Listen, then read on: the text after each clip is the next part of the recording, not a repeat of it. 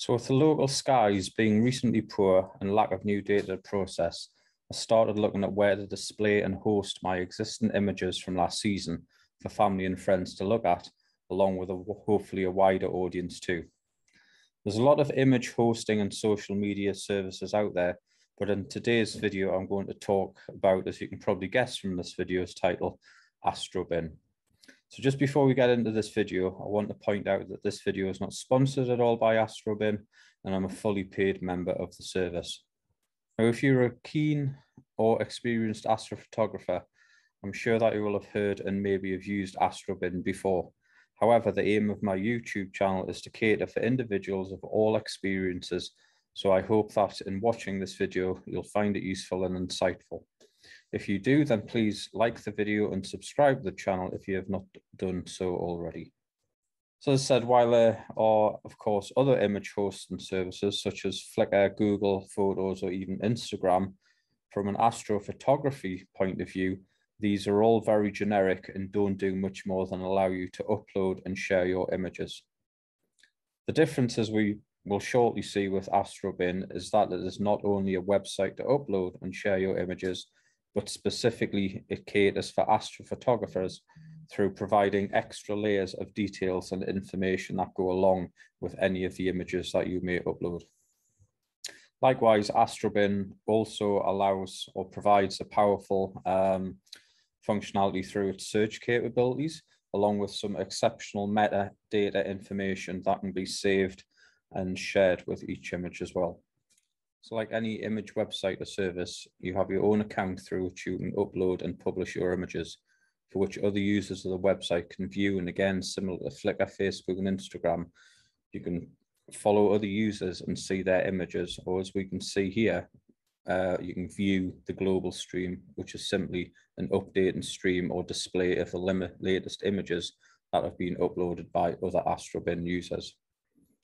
So back to the earlier point about following people, by clicking on the circle with the plus in the middle icon, we can view the images that you follow. So based on the different users that I'm currently following, here's the recent uploads from them.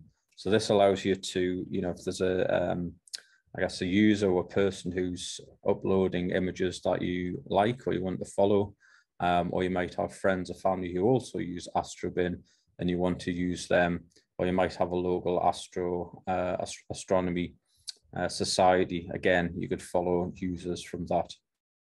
To view the images of my gallery from my user profile, my places, and then select public gallery, you can see all of information about my own profile and the several images that I've loaded up recently over the past several weeks. So that's all great that we can view other users' images and view our own images, but what's the actual difference between Astrobin and say something like Flickr, which is also used for uploading images? So if we browse to my gallery as I've done, and we'll click on one of the images that I've already uploaded. So here I'm going to click on the M42 Orion Nebula. And when viewing an image, not just my own, but anybody else's as well, we're presented with the image itself and a lot of extra technical data underneath.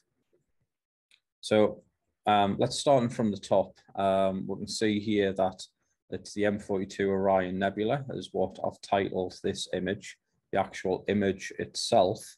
But if we hover over the image, you can see we'll get a lot of metadata or information that came from the plate solving functionality.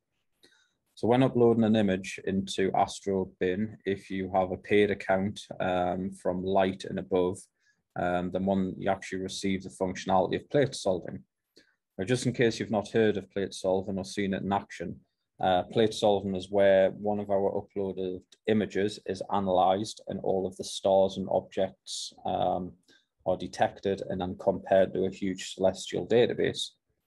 The results from this database, or the results from the analysis, then gives us the ability for the software to show us exactly where in the night sky the image was taken. If I scroll down to the right-hand side here, We can see this through the sky plot.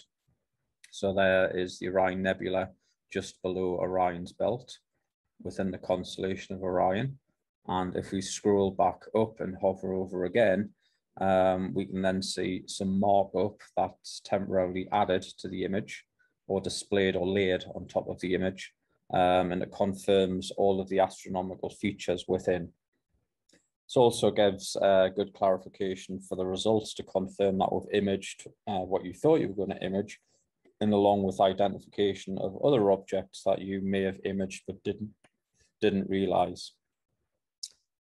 So plate solving, it's a great little tool, and I feel that adds an extra dimension to the images that you upload or view from other people. So moving down the page, we can see the technical card, and this for this particular image, it shows the first section that it shows is information that I've manually added while uploading this image. So for other viewers, or reminded myself in the future, it shows the telescope, the mount, the imaging camera, the guiding camera, etc., that was used to take this image. And then underneath, the scale, orientation, and radius is calculated or taken from part of the plate solving process. And that gives the, I guess, the coordinates or the reference to the image, or where the positioning of the image is within the night sky. Finally, if we scroll down to the bottom a little bit further, we can see a description which is manually added. So I could probably go back in this and fill this out a little bit further as well. And then at the bottom, we see any community comments or likes that have been added to this as well. So again, similar to other image uploading services, allows you to view and comment on other people's images as well. The last thing I want to show you on this page is, if I scroll up again and click on the image itself, it loads up a larger image. But one of the nice touches here is if we click onto the image, we can then click and hold, and kind of zooms around the image to see the specific details of what we've taken. Release again, and we'll go back to the larger view. Mouse over and mouse on. Again, we see the plate solving information. Okay, so I'm just going to return back to the original card image here. And next we'll talk about searching other images within Astrobin. Astrobin is currently hosting around 500,000 images, which reflects the usage and following that the service has had over the years. Now, it's great that you can follow people and view a global stream, but where I found the power of Astrobin is the search functionality. So if I have imaged a DSO, one of the things I want to compare my image to is other people's images of the same object with the same equipment. So, I can see how there's a difference in processing, or how objects have been framed, or how many images have been stacked.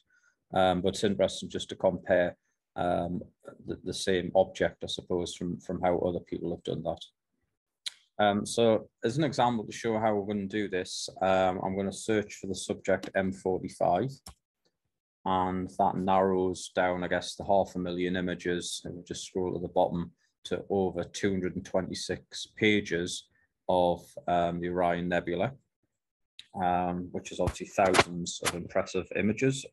But if I want to specifically narrow the images down to my equipment, I'm going to add the 80 ED telescope and just search that. And that narrows us down to 8 pages. So getting a little bit closer, so we can kind of see different cameras, different mounts, different exposures, etc., etc. Quite a lot of those images are looking very, very similar. But let's go one step further and add the type that it's a DSLR camera, as opposed to a specific astrophotography camera. And now we've only got, what, 2, 4, 6, 7 images of the M45 using the same 80 ED telescope with a DSLR type camera. And again, we can click on the image, and we get the exact same information or data record card as I've just shown you before. With the information, that was a Nikon DSLR camera, 80 ED Skywatcher telescope, same as what I've got. Slightly different guidance, scope, etc., etc. But it just allows you to compare, and I'd like to think that was similar to what I'm getting with that same equipment as well. If we could just go back a page, back to the search. One of the cool things you can do is, if you're thinking about upgrading your equipment, you could see what it may look like if it was imaged with that upgraded equipment. So at the minute, I'm thinking about upgrading my camera from a Canon DSLR to a dedicated Astro camera, maybe a ASI 240. So I'm just going to, or 294, sorry. So I'm just going to type in 294 into there, into the camera type, and we can see straight away, not a huge number, but a good handful of images of the M45 with the same telescope with the 294 camera.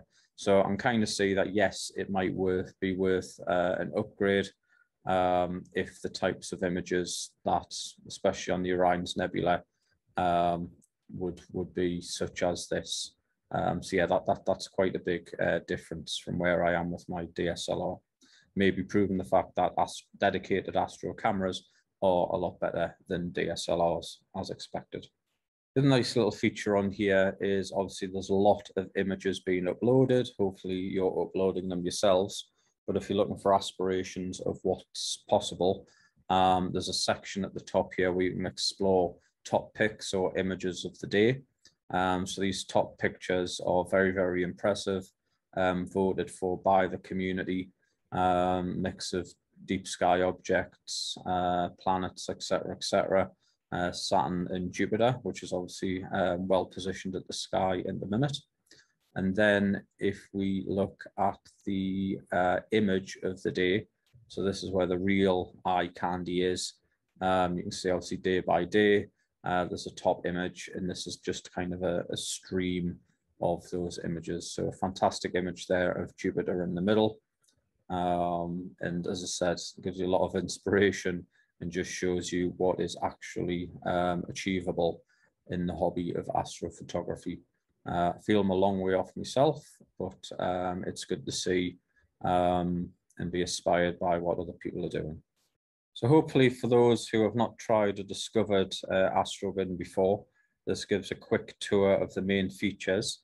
And areas I didn't specifically touch on is uploading your image, which is just a straightforward wizard or several steps of dragging your image or file in here. The upload then takes place, and you then complete the metadata around the image before publishing it for everybody else to see.